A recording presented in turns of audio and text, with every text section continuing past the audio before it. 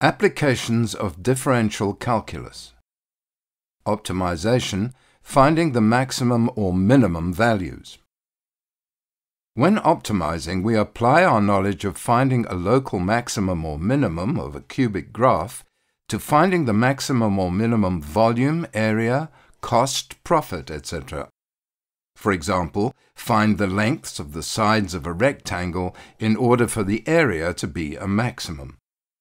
The method to find the maximum or minimum is similar to the cubic graph section, where if we wanted to find the local maximum or minimum, we found the derivative of the function and set it equal to 0.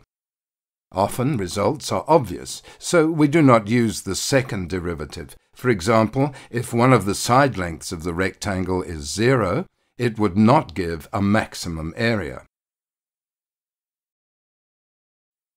Example 1. Finding the maximum profit.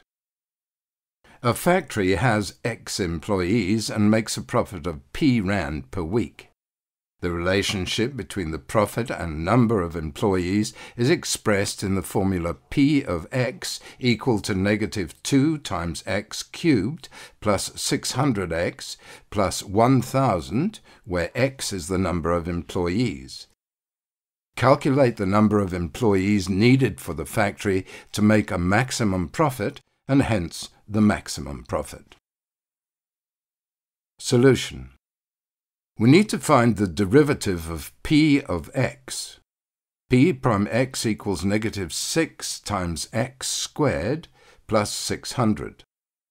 To maximize profit, we set P prime X equal to 0 and solve for X. If we relate this back to functions, this is equivalent to finding the maximum value of the function, since the number of employees cannot be negative. Therefore, X equals 10. This means that 10 employees will ensure a maximum profit. Now, all we have to do is substitute X equals 10 back into the formula for P brackets X to find the maximum profit. Maximum profit is 5,000 Rand when there are 10 employees. Example 2. Finding dimensions. A cat climbs into a rectangular box without a lid. The box is made of cardboard of insignificant thickness. The sides of the base are 2x centimeters by 3x centimeters, and the height is h centimeters. 1. If the total external surface area is 200 square centimeters, show that h equals 20 over x minus 3x over 5. 2. Find the dimensions of the box that will maximize the volume. Solution. 1.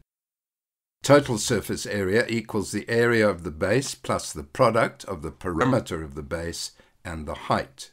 200 is equal to 2x times 3x plus 2 times in brackets 2x plus 3x multiplied by the height of the box. This simplifies to 200 equal to 6 times x squared plus 10xh. Subtract 6 times x squared from both sides to leave the term involving h on its own. To make h the subject of the formula, divide both sides of the equation by 10x. If we divide each term in the numerator by 10x, we arrive at the required formula. 2. The volume of a box is the product of the lengths, breadths, and heights.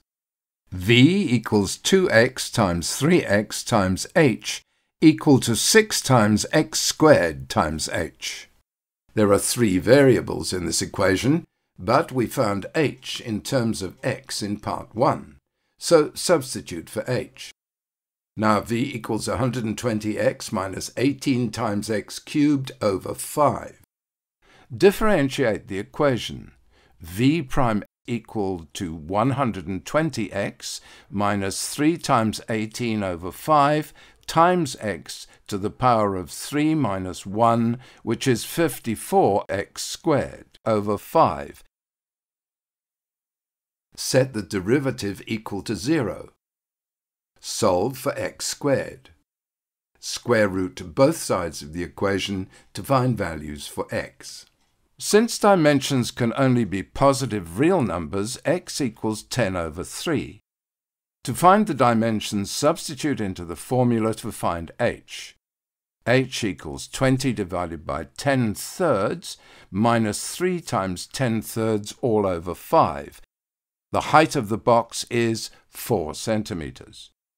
By substituting 10 over 3 for x, we find the sides to be 20 over 3 centimeters and 10 centimeters. So for the box to have a maximum volume, the dimensions must be 10 centimeters by 20 over 3 centimeters by 4 centimeters. We can use the second derivative to check that the volume is a maximum at x equals 10 thirds. This second derivative equals negative 54 fifths multiplied by 2x, which equals negative 108 fifths multiplied by x. When x equals 10 thirds, the second derivative equals negative 72. Since negative 72 is less than 0, the volume is a maximum at x equals 10 thirds.